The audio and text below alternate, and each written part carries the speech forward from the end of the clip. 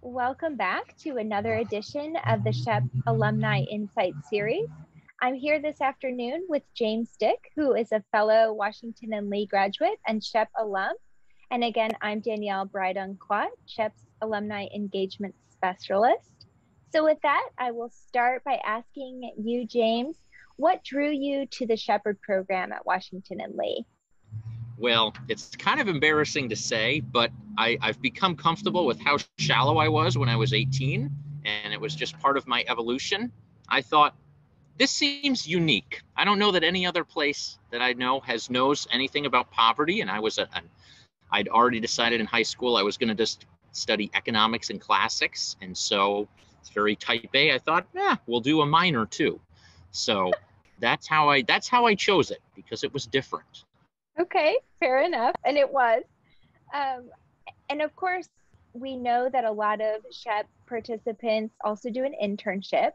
So I'm curious to know why you decided to spend one of the summers of your undergraduate years doing an internship and how you ended up in Arkansas. Well, I think the answer to that, the second part of the question, I think anyone who knows Dr. Beckley will giggle. I ended up in Arkansas because Dr. Beckley knew that's where I was meant to be. And he told me probably from the time I was a freshman, James, I can't do a very good Harlan impression, but James, we really need to get you there. And I don't think I probably understood why for a couple of years afterwards. But I guess to answer your first question, I've always loved volunteer work and I loved giving back. I was a part of the Bonner Leader Program. And so I thought that doing a Shepherd internship would just be a really exciting way to get volunteer hours. I was all about trying new and exciting things. And I thought, the Mississippi Delta, Dr. Beckley says it was a good place, sign me up.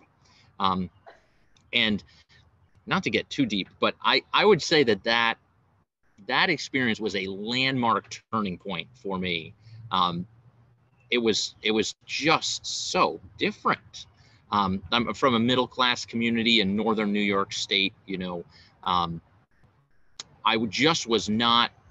I remember calling home and saying, Mom, the black people live on one side of what used to be the railroad tracks. The white people live on the other side. They go to different churches. They go to different schools.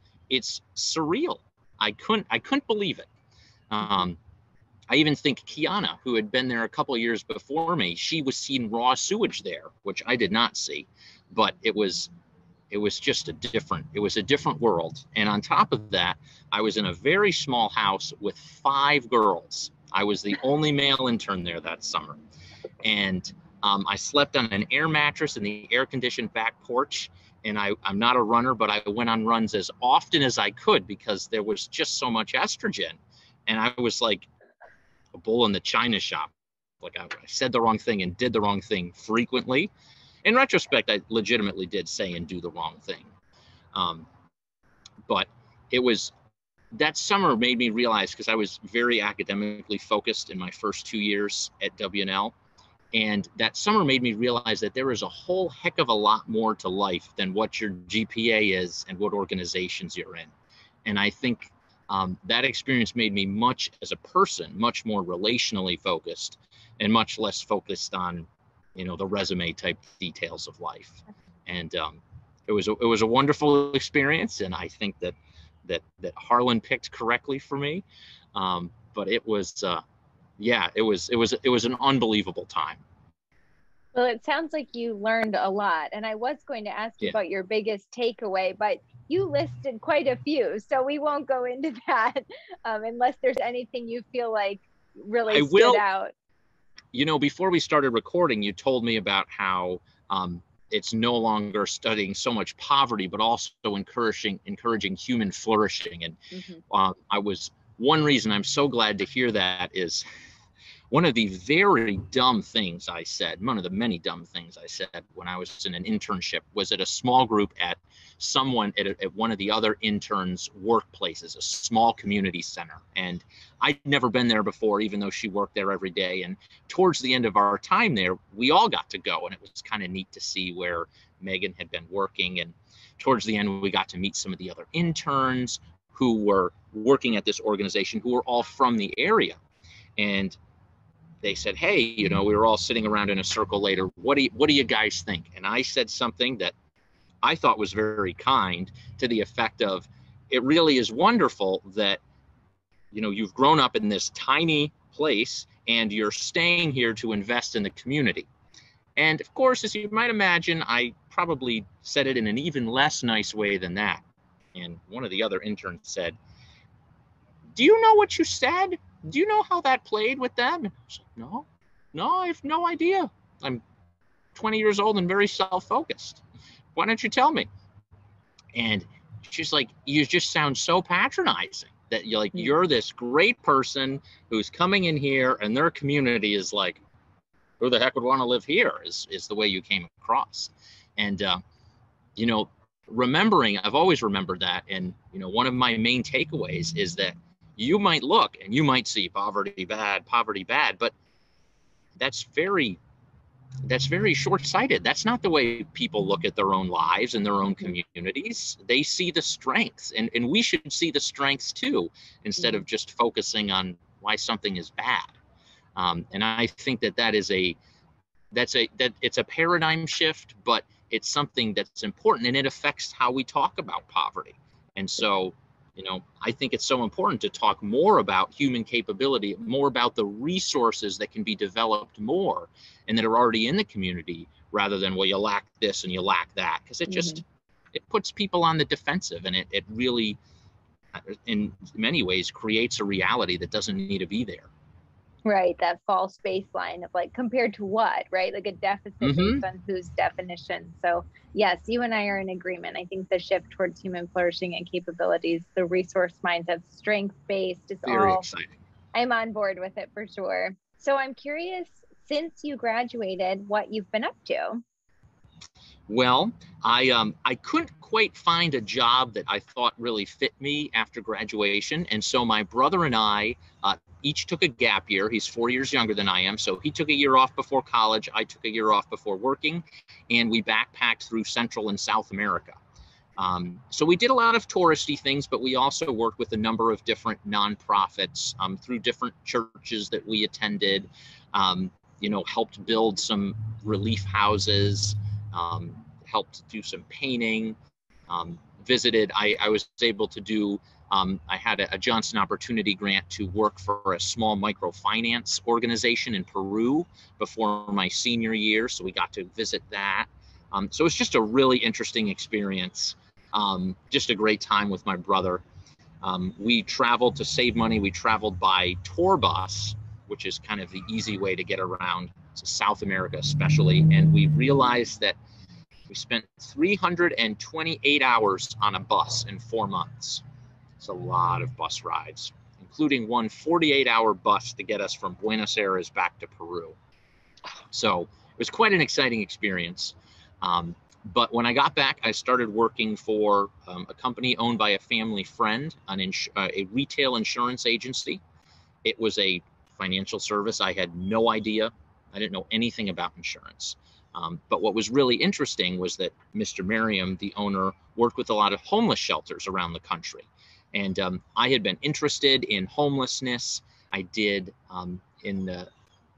I think in the fall of my freshman year, I did an urban plunge with a couple other shepherd students. And that was really interesting, being homeless on the street in DC for 48 hours. It is very uncomfortable to sleep on a sidewalk. It's one of the things I discovered. And so I've been working for in the retail insurance space ever since.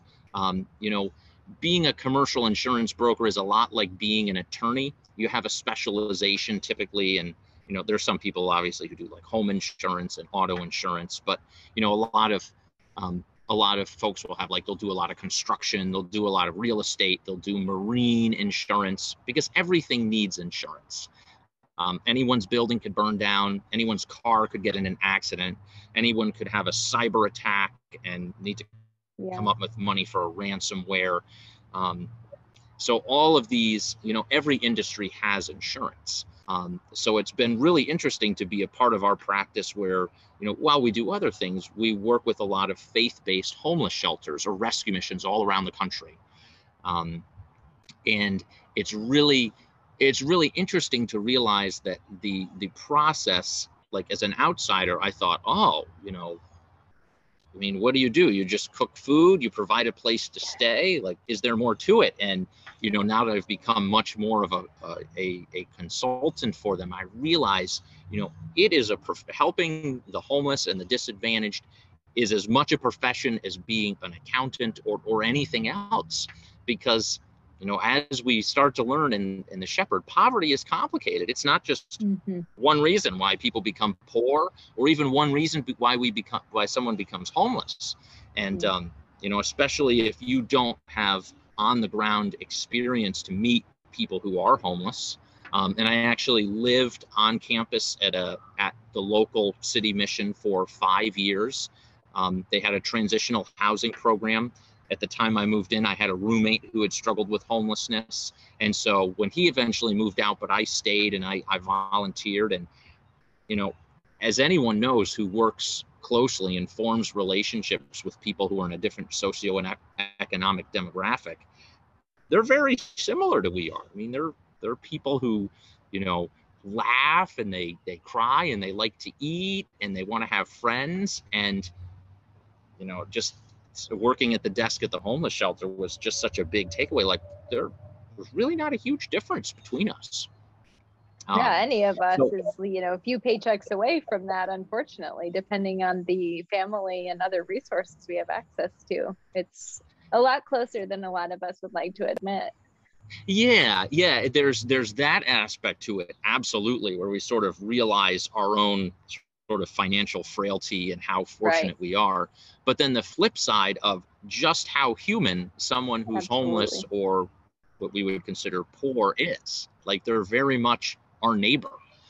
And that's something even in our industry, if you will, a lot of folks have said, let's step away from calling them homeless, because since when does your home define you as your person? Yeah. Yes, we want people to be housed who need housing, but it's not something that defines you or should define you as a person. Certainly. So I love working in that space. There's always, because most organizations that serve the homeless, they aren't just trying to provide 3 hots and a cot. They want to help people change their lives. And a lot of them have, 9-month, 18-month programs to try to help someone build a work ethic and build back their credit and maybe get their GED. And it's not a one size fits all. So the organizations are always trying to think of new things that they can do. I hosted a webinar a little earlier today where one of our clients out in California was talking about, a new housing project they brought online, but also how they're starting to roast coffee, because they think they can sell coffee to their donors. And the experience of roasting coffee is a good experience for folks who are trying to build job skills. So there's a lot of creativity in the industry. And of course, there aren't so many homeless shelters out there where insurance companies say, oh, we totally understand. We understand a life transformation ministry or organization. We get it. And so my job is very much to be sort of this middleman that says, you see that they have a sawmill, but let me assure you, it's not as crazy as you think. Like, they have a policy and procedure. They're being methodical about who uses this and who trains it. A lot of insurance and risk management is really being logical and methodical about doing things safely and correctly, which is not always as easy as it sounds, because it requires you doing it all the time.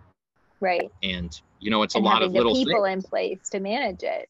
That is super cool what you were saying about being kind of an intermediary and you speak insurance, so I but think that's probably a long enough answer to your question. No, that's terrific. I love that idea of speaking insurance and speaking services for people who are without a home, and trying to navigate like, okay, these are the services that are needed. This is the kind of risk management that's needed. Like, let's figure it out. Let's get a policy. Instead of just leaving people kind of in the dark and underinsured, for example, and then, you know, in the event of a crisis, really having a problem on their hands, when really all they're trying to do is good work, right? Like that's what they set out to do when they founded their organization. So that is fantastic. I do have a question about like how your Shepherd internship and your experience within the Shepherd program influences the work you do, and it's sort of how the work you do you think reflects some of the lessons you may have learned. Yeah, I mean, I think I credit the Shepherd program with just helping me take a closer look at why poverty even exists. I still remember taking the 101 course and realizing, wait, most poverty in the U.S. isn't urban, it's rural. How is that possible? And I think that was one of many things that I realized, wow, this isn't exactly the way that I think it is. And I think that I sort of take that approach to now a lot of things in life. Is, you know, I'll read something or I'll be told something, you know, either by someone through work, either an insurance company who's saying, well, you can't do this, or someone at a homeless shelter who's saying, well, we want to do this. And we try to be creative about how we think about it and, you know, understand what exactly is going on, because it's too easy to sort of hear something and jump to a conclusion like, I have a sawmill, or, you know, we have people who used to be drug addicts driving vehicles, or we're hiring someone who's a registered sex offender, and you can jump to a conclusion. But if you dig into the details, a lot of times you realize it's not as unusual as you think it is. Yep. Right. And people need grace. You know, in society, we need to extend grace as a way to function and flourish, right? If we don't, then we exclude these whole groups of people on the basis of one fact or one past experience. I love that. I think it's really powerful, the work that you're doing. And I'm glad that there are people out there like you who have the information they need to show up with creative solutions to really important societal problems and challenges. So thank you for sharing a bit of your professional experiences. You know, of course, there may be SHEP interns out there who are thinking about careers in insurance, or they never considered it, but after hearing what you said, they may reach out. So thank you for being sort of an ambassador for your field, if you will. And I have one final question, which is, now that you're a parent, I'm wondering if your thoughts about poverty or human flourishing have changed, and how.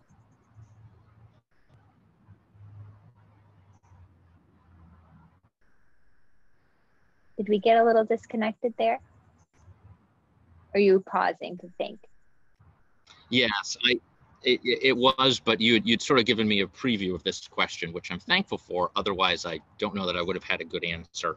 I think I will again just display my incredible naivete as a younger person.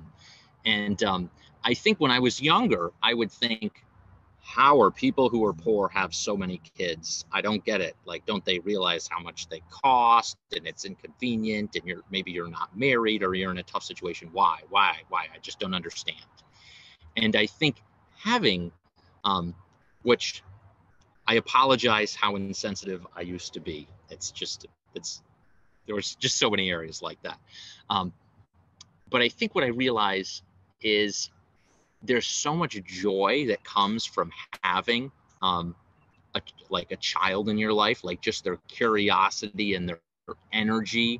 It's sort of like transforms your living space. And so now I almost think of it as, well, I could understand why someone who has some tough things going on in their life would be excited to have a kid, because it's a really special part of life. And yeah, you know, I think as a typical white middle class type A person, I think, well, I got to save for this, and I got to buy this, and I got to go to this kind of school. And, you know, to a certain extent, you know, those things are important, but just being there and enjoying a child is a really special experience. And it's You almost don't need anything other than your imagination to do it. So for whatever that's worth, that's, I think, one of my takeaways on human flourishing, and now that I've become a parent. One thing I heard throughout your remarks was the idea of sort of suspending judgment in our initial impressions of things. And it is very easy to go out into the world and see things and hear things and think like, well, this is how I think about it, right? And that wisdom that comes with age, a little bit of just interacting with people who do think differently, and then having the opportunity to reflect and say, well, I used to think about it like that, and now I've heard all these other people's perspectives and I think about it like this. And that's a gift, even to be able to live long enough to kind of reformulate the way we think about the world. And I hope that in some small way, the Shepherd program can help activate some of those neurons that are inclined to question and to reconsider and to dialogue about things that otherwise, you know, become default based on our upbringing and the people we're around, who can be really similar to us in some ways. Yeah, because I think certainly, unfortunately, political discourse has sort of degenerated a lot, where everyone wants to express not only a problem, but a solution in 168 characters, which is ludicrous. Right. I was an economics major, and you know, one thing I took away from my econometrics classes was that when you're running a regression and you're thinking, well, what are the variables for GDP growth? It's never one thing. It's just never one thing. It's always a little bit of all these things. And I think we need to be able to be comfortable with that sort of ambiguity when we're trying to figure out both, you know, problems that affect us and societal problems as well. There's a whole bunch of different factors, and to try to distill it into a tweet or a solution into a tweet is just not going to happen. You just can't do it. You have to have that dialogue. That's right. Well, there you have it, folks. Kudos to a liberal arts education that allows people to study economics and the classics and poverty all in a 4-year period. Thank you, James, for your time today. And all of you viewers out there, thank you for your time. As always, we're available on our website and social media. Looking forward to connecting with you soon. Thank you.